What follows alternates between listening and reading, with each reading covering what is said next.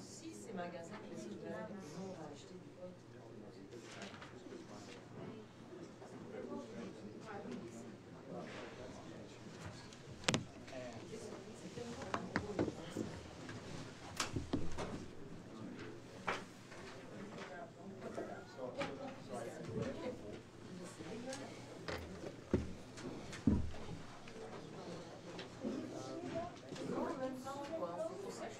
Two minutes, 2 minutes.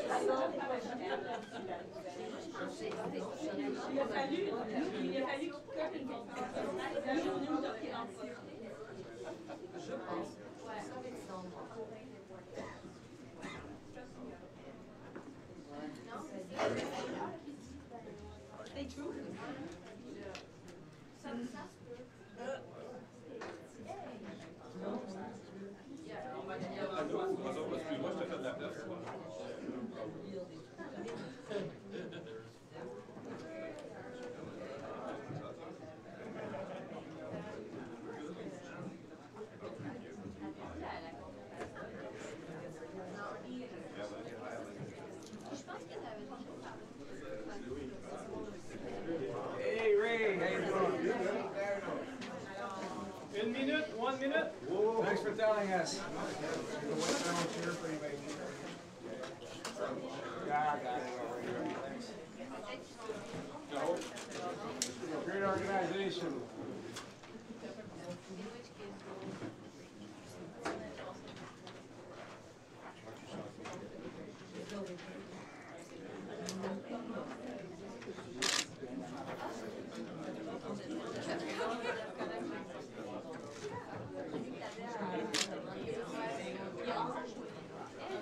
One second, 30 seconds.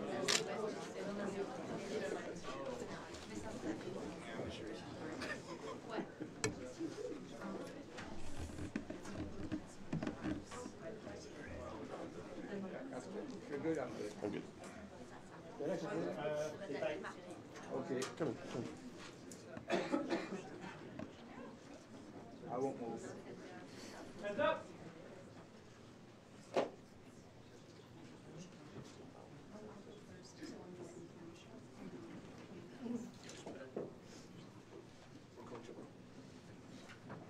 Hands up.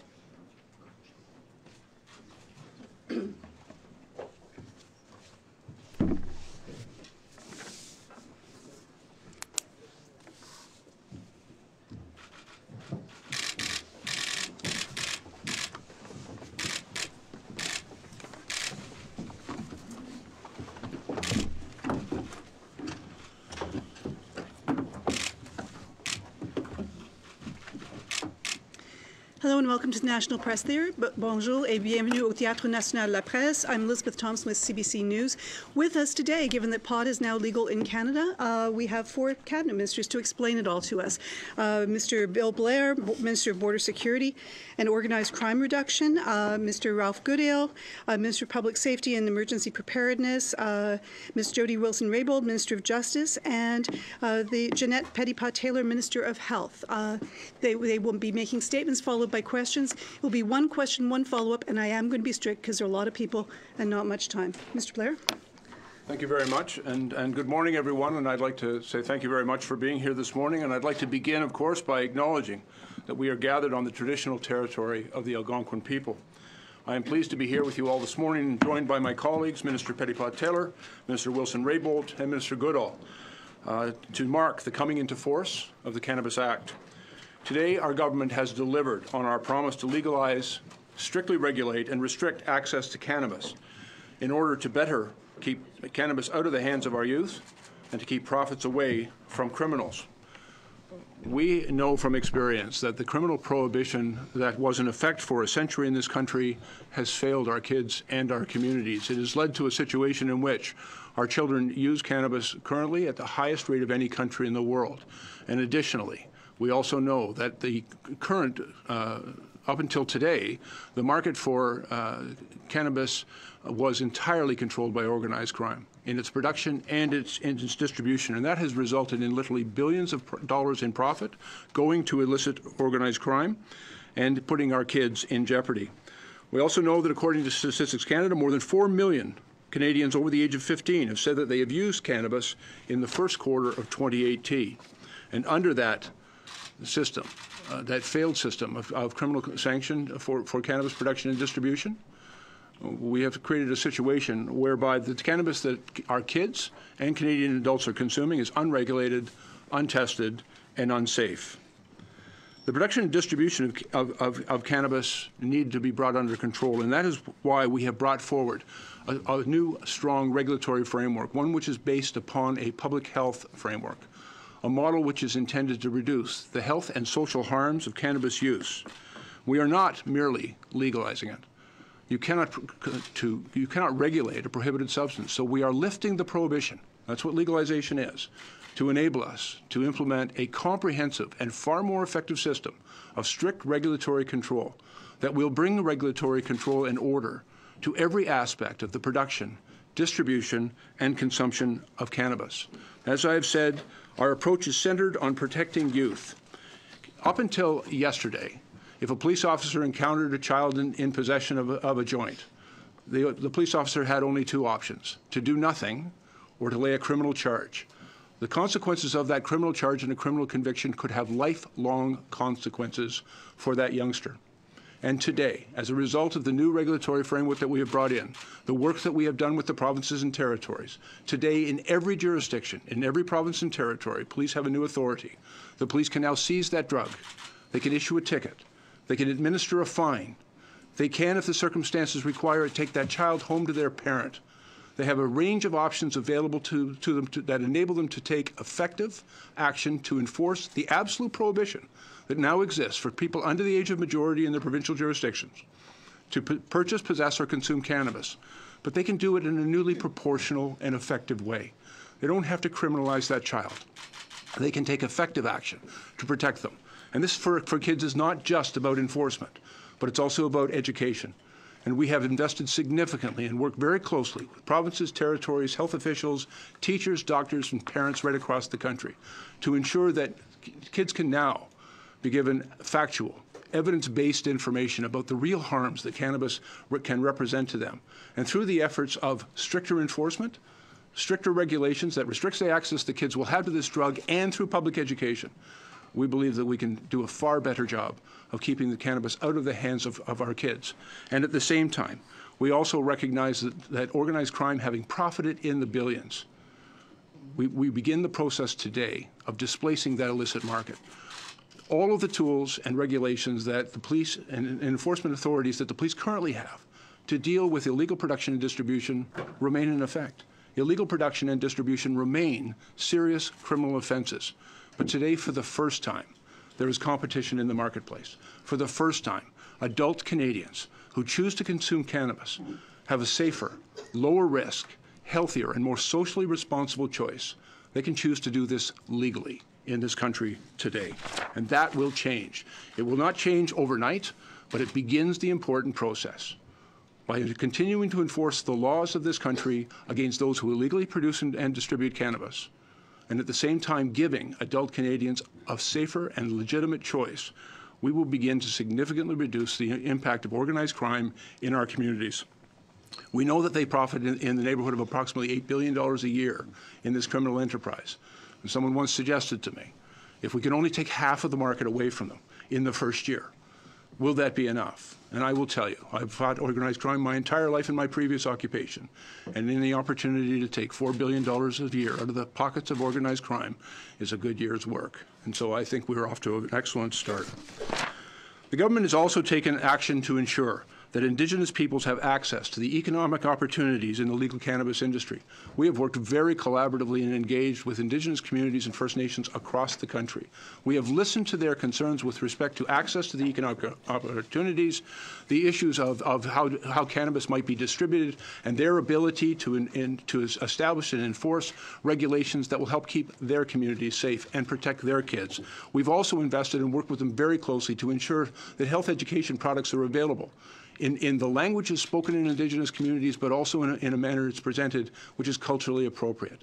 And with respect to the issues of taxation and finances, it's part of an ongoing, important engagement that is taking place between our country and the First Nations, a nation-to-nation discussion on a new fiscal arrangement, which will include the taxation and revenues generated from the new cannabis industry. The new system, I believe, will do a better job of protecting our kids, and that is our first and most important priority. And by giving adult Canadians a regulated legal alternative, we believe that we can make our communities safer. We have established a new national tracking system, for example, that has been set up to monitor the high-level movements of the cannabis industry throughout the supply chain in order to immunize the new regime from the influence of organized crime. We've established new transparency regulations and oversight, strict security controls to ensure that everyone participating in the new legal industry is not engaged in criminal activity. We have also been working very collaboratively with our international partners, and in particular with the United States, around issues of the border. And I know that there has been a number of people who have expressed anxiety, and we were very encouraged by the recent clarification that was issued by the Customs Border Patrol in the United States with respect to individuals who are involved in the legal cannabis industry in this country, and the fact that they would generally not be prohibited from coming into the United States unless, save and except, if they were going into the United States to engage in the marijuana industry, which of course is illegal in that country. We have also want to ensure that every Canadian understands that though cannabis may be legal to possess in Canada for adults, it is strictly prohibited to take any amount of cannabis across the border into the United States or into any other country. And conversely, it's illegal to bring cannabis from any other country into Canada. We have made arrangements, and we've sent out information to every household in Canada so that Canadians know the law. We've put up posters and billboards at every border crossing so that Canadians will not inadvertently find themselves in legal jeopardy.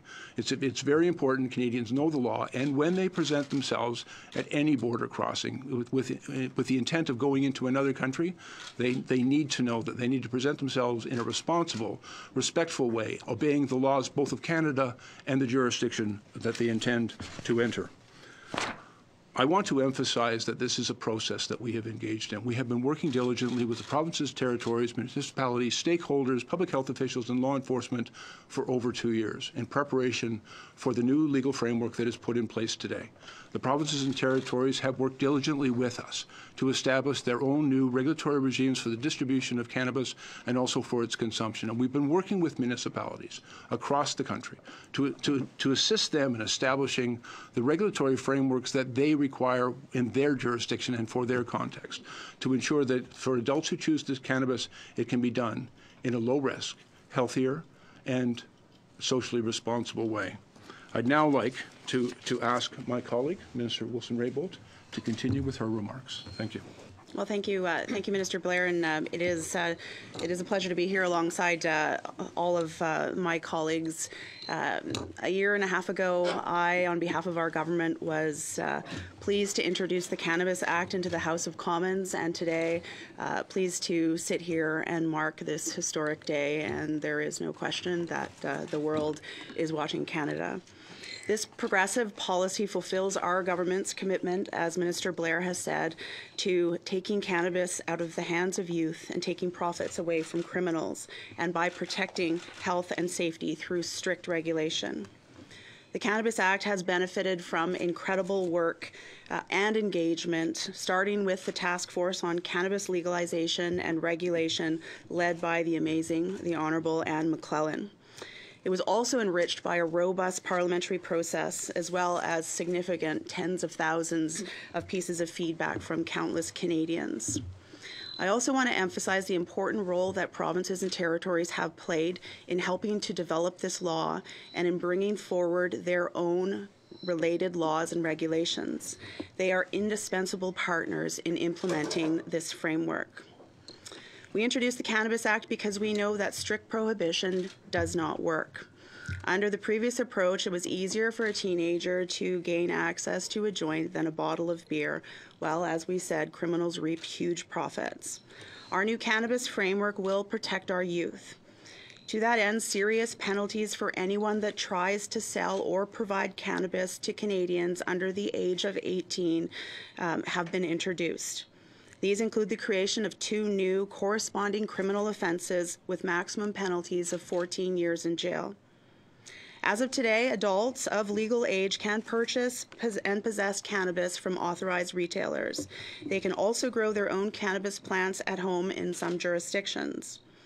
Anyone who deviates from the law will be subject to a range of criminal penalties depending on the seriousness of the offense. And although cannabis is now legal for adults, Canadians should be mindful of the health effects and the serious consequences of drug-impaired driving. While impaired driving has been a crime in Canada for nearly 100 years, Canada has had one of the worst impaired driving records in the world among comparable countries. This is why I was very proud to introduce Bill C-46 as companion legislation to the Cannabis Act. With its passage, our government has put in place one of the strongest impaired driving regimes in the world, and we have provided law enforcement with additional tools and resources to combat drug and alcohol-impaired driving.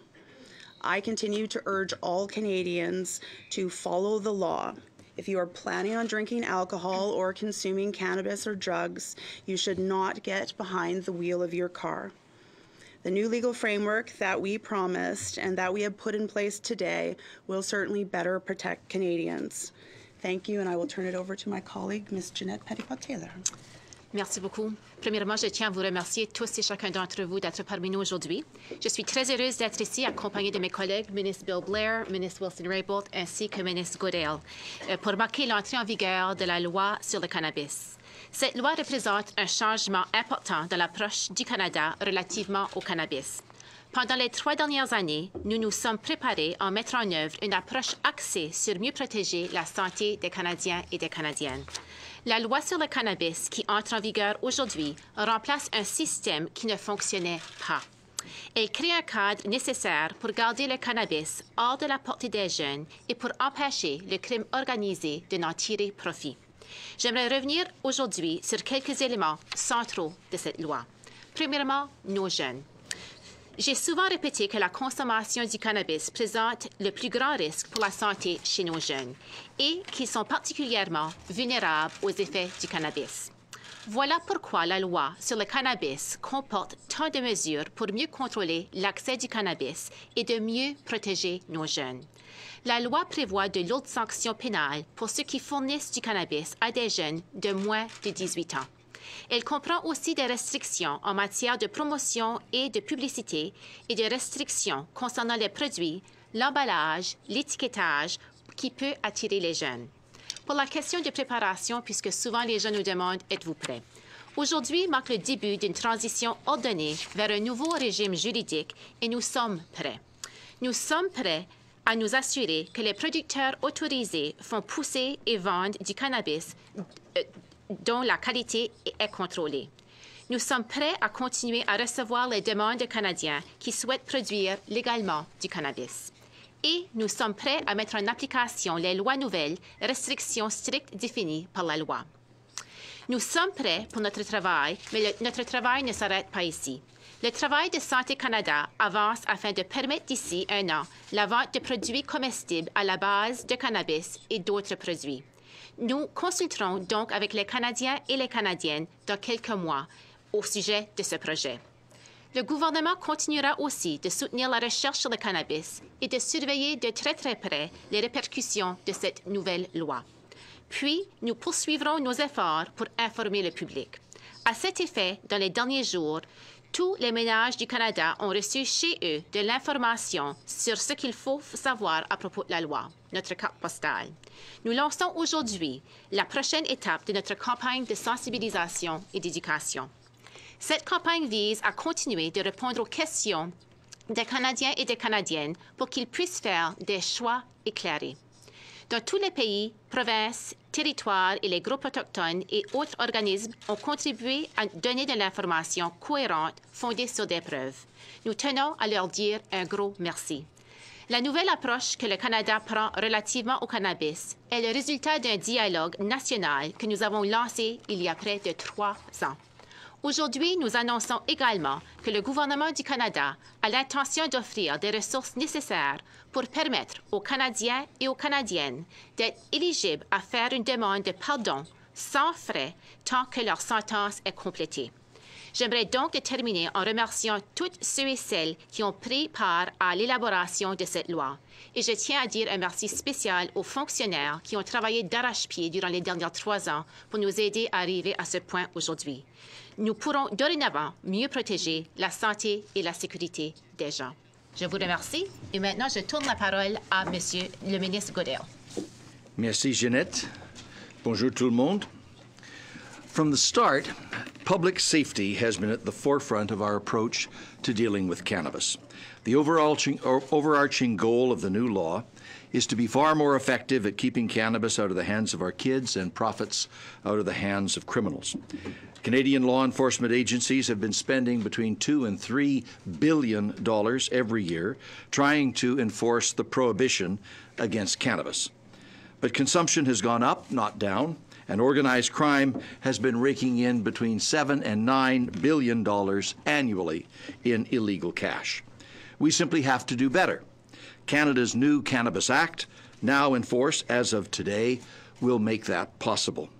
As Minister Blair has often said, as we go about changing a legal regime that has existed for nearly a century, there are many steps that must be taken in proper sequence.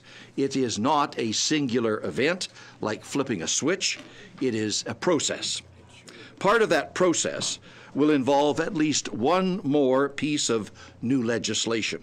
As previously indicated, we will be proposing another new law to make things fairer for Canadians who have been previously convicted of simple possession of cannabis. As a general principle, removing the stigma of a criminal record for people who have served their sentence and then shown themselves to be law-abiding citizens enhances public safety for all Canadians. It's good public policy to remove roadblocks to the successful reintegration of previous offenders. That principle is even stronger. It becomes a matter of basic fairness when older laws from a previous era are changed. Now that the laws on cannabis have changed, individuals who previously acquired criminal records for simple possession of cannabis should be allowed to shed the burden and the stigma of that record. So today, I am announcing that the Government of Canada intends to present legislation which, when enacted, will allow these individuals to apply for a pardon as long as they have completed their sentence. There will be no further waiting period and no fee.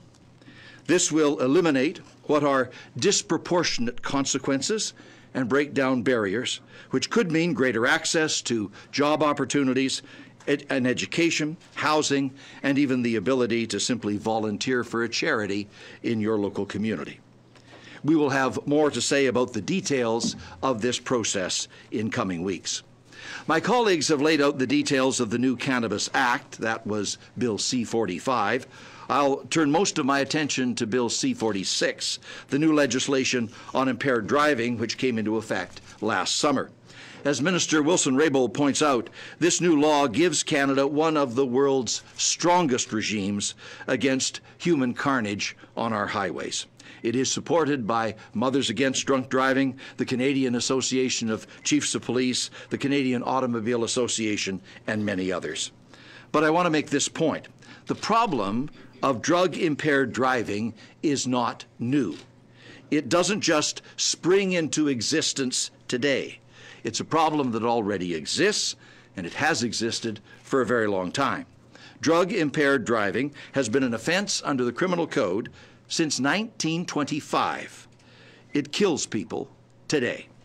In fact, the percentage of Canadian drivers who are fatally injured in vehicle crashes and test positive for drugs already exceeds the percentage who test positive for alcohol.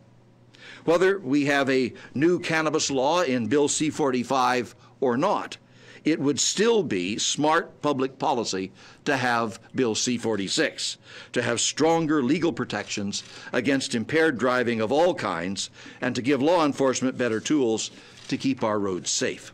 First, we are giving law enforcement the authority to use roadside oral fluid testing devices as one more tool that can help police establish reasonable grounds to believe an offense has been committed, and then consequently demand that a driver be examined before a drug recognition expert or submit to a blood test.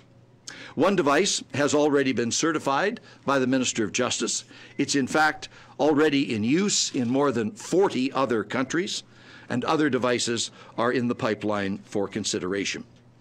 We are providing federal funding, a total of some $81 million, to help with the cost of acquiring these devices, and also to help train more drug recognition experts who operate in an expert capacity in police stations, and more frontline officers on patrol who conduct standard field sobriety testing at roadside. We're not starting from scratch. More than 13,000 officers are already trained to do that roadside detection work, and more than 7,000 more will be trained over the next 5 years. Their curriculum now includes a new specific drug impairment component with a special emphasis on cannabis.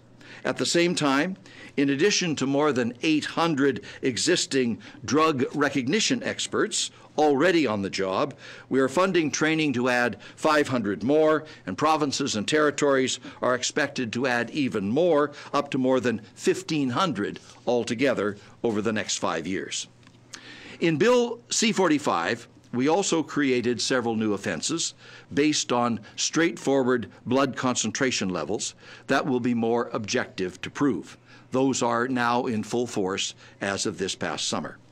The new laws and penalties are complemented by a robust public awareness campaign on social media, online, on television, and elsewhere to counter persistent myths and misconceptions about cannabis-impaired driving.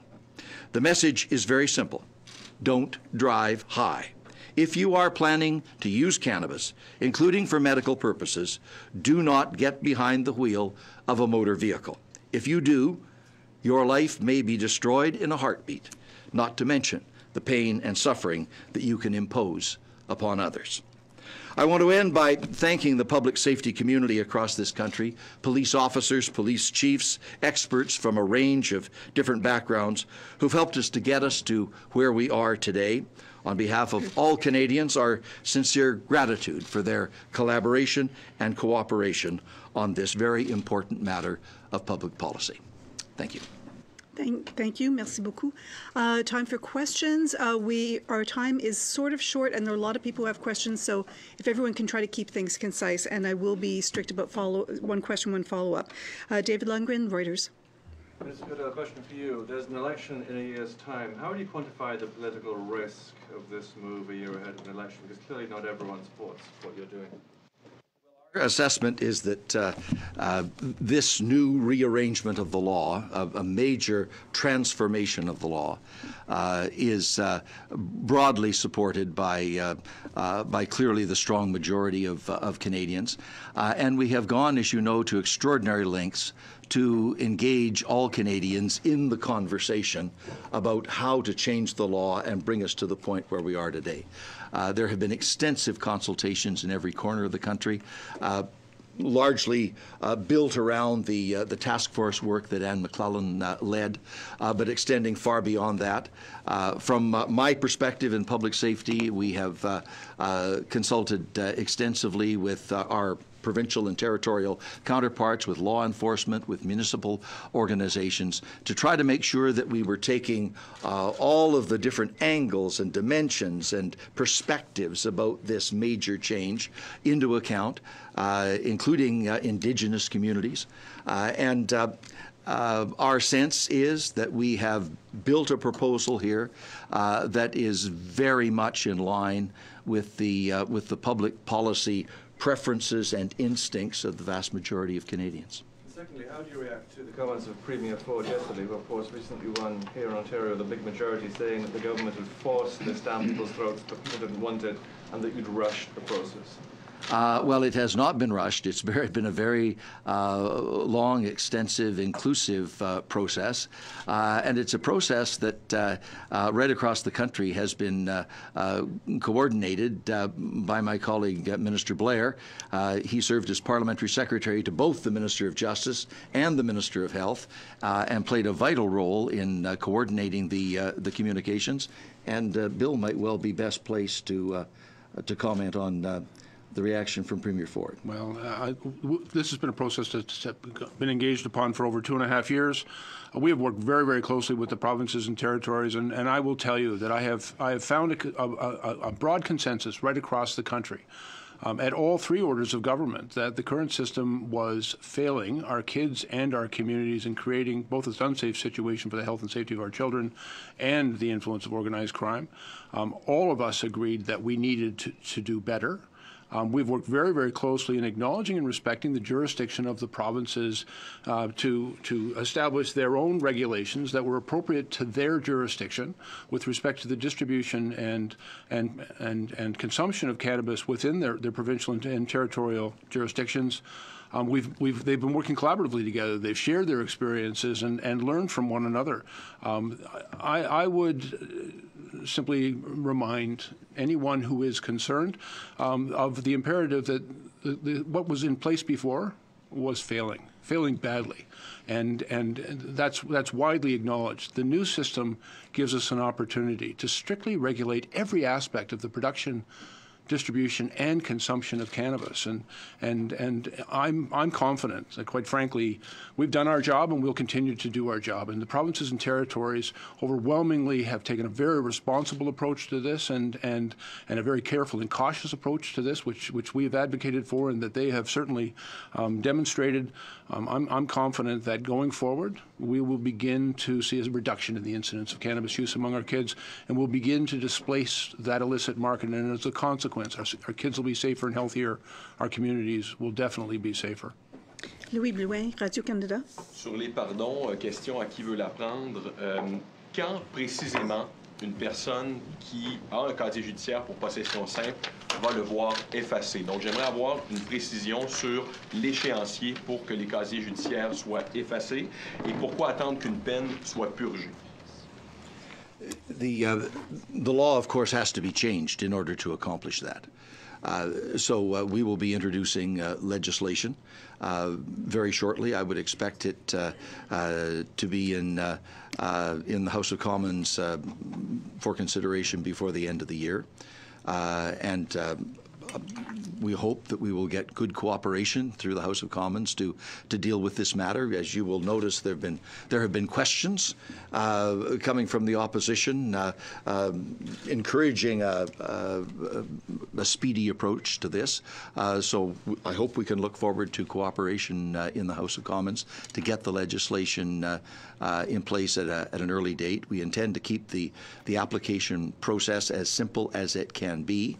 One of the complicating factors here is that a large amount of the paperwork that would have to be considered is within provincial jurisdiction. So we will need to have cooperation in that regard. But we're going to keep the process as simple and straightforward as we can. As I mentioned, no fee and no further waiting period once a sentence has been completed, unlike the existing law, which requires an additional number of years before you can apply for a pardon. In this case, for simple possession, there will be no further waiting period after the sentence has been served, and there will be no administrative fee that will be charged. Sur les produits comestibles, quel est votre objectif? Quand espérez-vous avoir des produits comestibles sur les tablettes? Nous avons été très clairs à propos des produits comestibles, que nous donnons 1 an pour faire sûr que les règlements sont mis en place. Ça fait que Santé Canada continue à travailler d'arrache-pied pour s'assurer que nous pouvons mettre sur pied les règlements comme tels. Et puis, nous avons donné jusqu'au 17 octobre 2019 au plus tard. Okay, Christy Kirkup, the Canadian Press. An editorial published in the Canadian Medical Association Journal recently called cannabis legalization an uncontrolled national experiment. Is it? Well, I had the opportunity to spend some time with the president of the Canadian Medical Association just a few days ago. We talked about the new public health framework that's put in place, and quite frankly, the medical community, as represented by the Canadian Association of Public Health Officials, Canadian Pediatric Society, and the Canadian Medical Association, has been very much involved in the development of these public health regulations. They've also been very, very important partners and collaborators in the development of new education materials, and I think it's really important that we now enter into a discussion about, with evidence-based discussion about the health impacts of cannabis use, particularly among young people. This has been missing from this discussion from a very long time, where all we could tell kids was just say no, and frankly, too many of them were saying yes. And so we've worked very closely with the medical community. Even our task force had representation. The Chief Medical Officer of Public Health for British Columbia was a member of that task force. And so the medical community has been involved, and I appreciate there may be individuals, as that individual who wrote that article, may have different opinions, but I will also suggest to you that there's an overwhelming consensus that the criminal prohibition had led to an unsafe situation for our kids and an unsafe environment in our communities, and that it needs to be done better, and this public health framework and strict regulatory approach is far more effective. And as I articulated earlier, for a kid found in possession of cannabis, previously the only recourse the police had was to charge them criminally. And that led to other consequences for that young person, and not much good was achieved. But under these new regulations, so much more can be done. And so we've now created an environment where we can have a far more effective response to youth usage. We've now been able to engage with parents, teachers. I've been meeting with school boards, and they've told me when it was a criminal substance, it's tough to have a kid, to talk with a kid about healthier, safer, lower risk choices for something that's a criminal act. But now in a regulated environment, they can have more effective conversations that will improve the health of those kids. One thing, Minister Blair, that you've said and the government has repeatedly said is that this is a move for the kids. It's going to keep pot out of the hands of kids, and even proponents who've been pushing for this move for decades say that that's bunk, that it's not actually going to keep it out of the hands of kids. So how do you know, what evidence is there that this is actually going to reduce those sky-high rates among young people? Yeah, you know, for the longest time, cannabis was the easiest substance. We've asked kids, and there isn't a schoolyard, there isn't a neighborhood, there isn't a corner where a kid cannot acquire cannabis in this country. And the people that they're buying it from are motivated only by profit, don't care about the welfare of our kids, only about making money. And frankly, what they were selling to our kids, unregulated, untested, unknown purity or potency, and posed a significant risk to our children. And parents, teachers, doctors were restricted in their ability to have evidence-based, informed talks with kids about making better, safer, healthier choices. We've created the circumstances now that this can be dealt with in a far more effective way. A far more evidence-based and informed way. We've really taken this from the criminal justice system to look after our kids and given it to the health and education community, back to empowering parents, teachers, doctors, to be far more engaged in keeping our kids away from this drug. We've also been sharing information with kids so that they can have real information. It's astounding when we ask kids about the impact of this drug. They have so much misinformation, so much myth that needs to be overcome, and we need to provide them with evidence and facts from a source that they consider credible. To just say no and your brain in a frying pan, or eggs in a frying pan, wasn't getting the message across. We've created an opportunity to have far more effective conversations with our kids. And as well, when we displace that illicit market motivated only by profit and replace it with a regulated industry that is subject to rules, governance, oversight, and accountability, there are real consequences, new consequences for selling this drug to our kids. And coupled with greater restrictions on their access, better public education, and more engagement directly with kids, we're confident that that's a better approach than simply threatening them with a criminal record. Okay, Joyce Napier, CTV.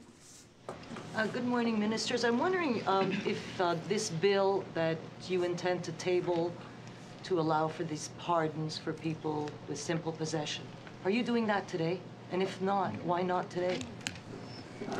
No, it will come as soon as it's ready to come, but it will not be tabled today. The question is, why would it not be ready? You knew it would be today. The provinces, you asked the provinces to be ready, you asked the police forces, municipalities to be ready, and you know you want to table it. Why not do it right away? Well, what we said was, as soon as the law changed, that we would be in a position to move forward on this important part of the equation, and that's what we're doing as of today. The law changed at midnight last night, and we are announcing this morning the first steps toward implementing the appropriate pardon process for those with previous charges of simple possession. Marche TVA. Peut-être une petite question en français. Est-ce que vous vous attendez, avec la légalisation, à ce que la consommation de cannabis augmente dans la population? Mais si on regarde dans l'expérience des États-Unis, nous voyons qu'effectivement, qu'il n'y a pas eu une augmentation de la consommation. Qu'est-ce que je peux dire quand même? Que nous reconnaissons clairement que le système actuel au Canada ne fonctionne pas. Encore une fois, nos jeunes sont parmi les plus grands consommateurs de cannabis dans tous les pays développés quand on regarde nos jeunes entre l'âge de 16 et 24 ans. Ça va être notre priorité, notre but avec notre loi sur le cannabis est de protéger nos jeunes. Puis c'est effectivement qu'est-ce que notre projet de loi fait aujourd'hui. Nous voulons s'assurer que nous pouvons outiller nos jeunes de faire des bons choix éclairés.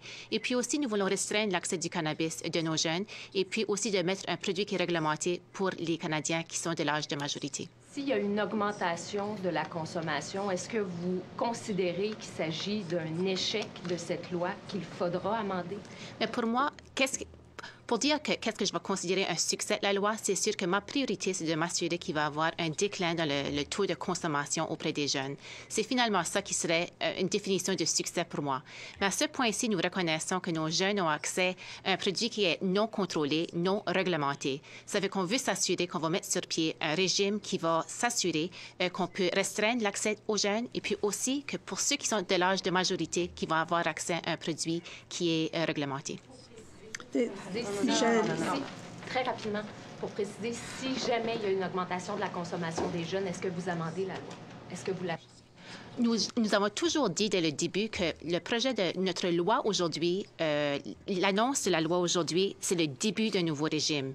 Et puis nous reconnaissons que ce n'est pas comme que mon ami M. Blair l'a toujours dit, ce n'est pas un événement, c'est un processus. Et puis durant tout ce processus, que nous allons continuer à évaluer notre projet de loi de toute façon. Hélène Buzetti, Le Devoir. Oui, j'aimerais revenir sur la question des pardons. Pourquoi faut-il attendre? Pourquoi est-ce qu'on offrira le pardon seulement pour les gens qui ont complété leur sentence? Et est-ce qu'on donne instruction à ce que les causes qui sont en cours en ce moment soient abandonnées? In relation to the pardon process, it applies once a sentence has been completed. That is the principle upon which the pardon structure is built. And bear in mind here, we're dealing with only the offense of simple possession. So in the vast majority of cases where there may be a sentence still in the process of being served, while there will not be very many of those cases, the timing involved is relatively short. But the principle of a pardon is that it applies, it becomes available when a sentence has been completed. Normally, there is on top of that a waiting period. Under the current law, that can be 5 years or 10 years or longer. We're taking the position that for simple possession, once the sentence has been completed, there will be no further waiting period. An application can be made immediately at that point, and there will be no fee. Whereas under the existing law, you would have to pay a fee of $631. So no fee, no waiting period, application immediately upon the completion of sentence. In terms of court proceedings currently outstanding, I would turn to the Minister of Justice to comment on that. Well, thank you, Ralph. And court cases that are currently in process are under the purview or within the domain of the Public Prosecution Service of Canada, which is an independent agency from government.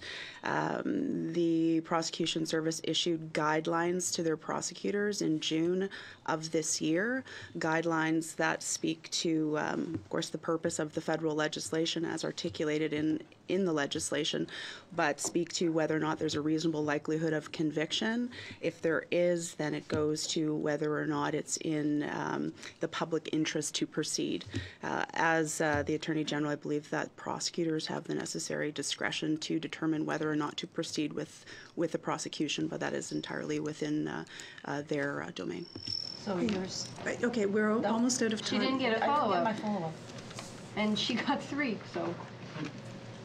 Anyway. Ben, okay, but she can get a follow-up. Hélène, Catherine Cullen, then I'm going to have to cut it off at that point because we're already 5 minutes past the point where the ministers were supposed to go. Minister, I just want to know if there's any instruction given to the United States said yesterday that even if you get a pardon, it will not be necessarily erased from their files, and they could still, rely on this to refuse you access to their territory. So I'm just wondering whether or not there will be some measures taken to be sure that when you get a pardon, it's actually completely expunged or it disappears, or do you give or are you consulting with the United States to make sure that they have up-to-date files so they cannot retrieve your old conviction for which you got a pardon?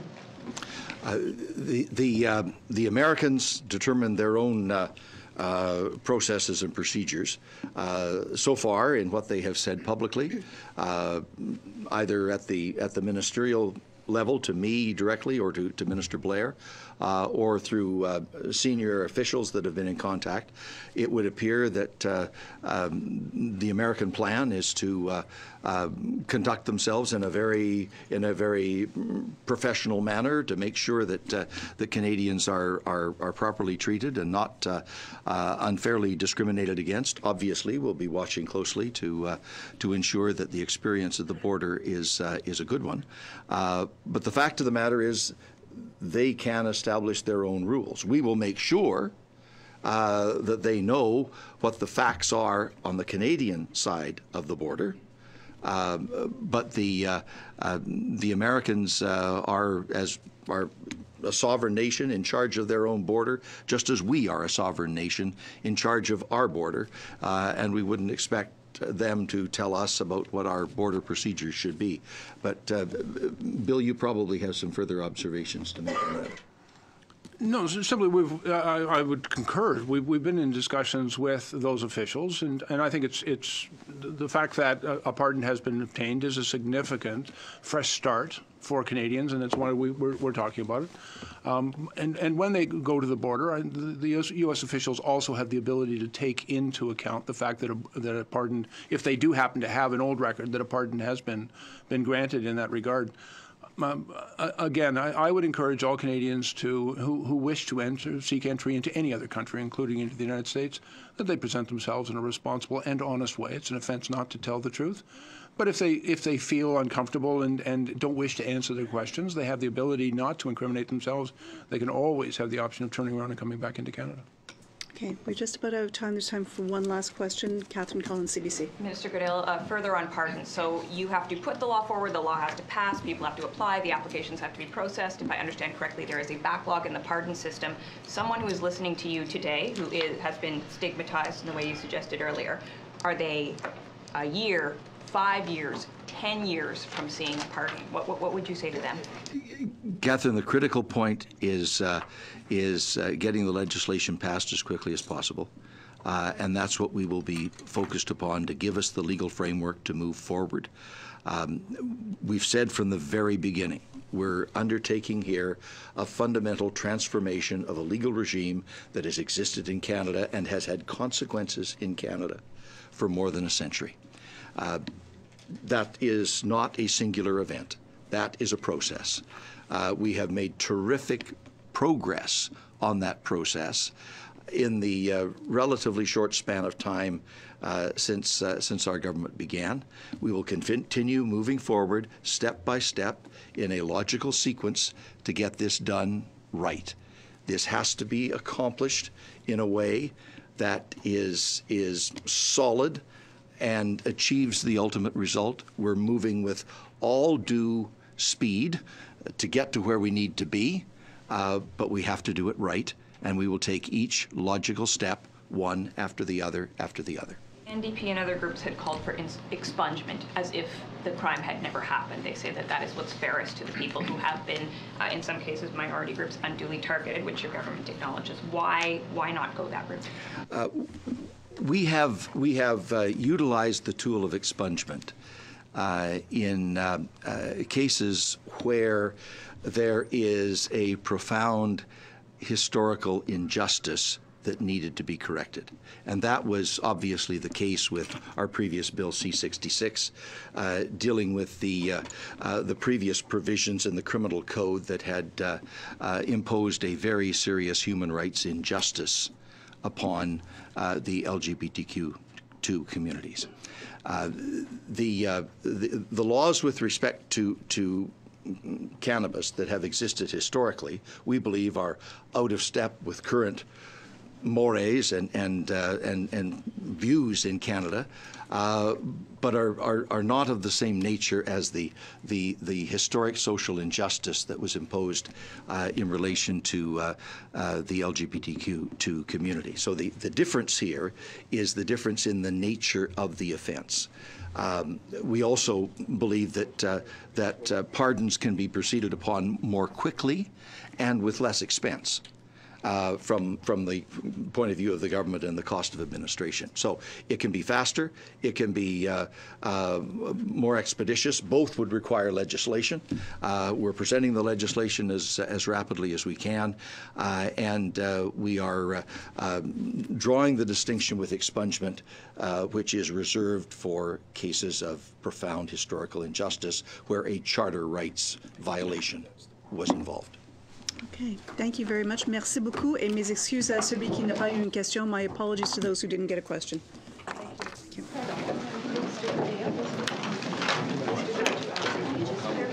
It's going to be part of our day.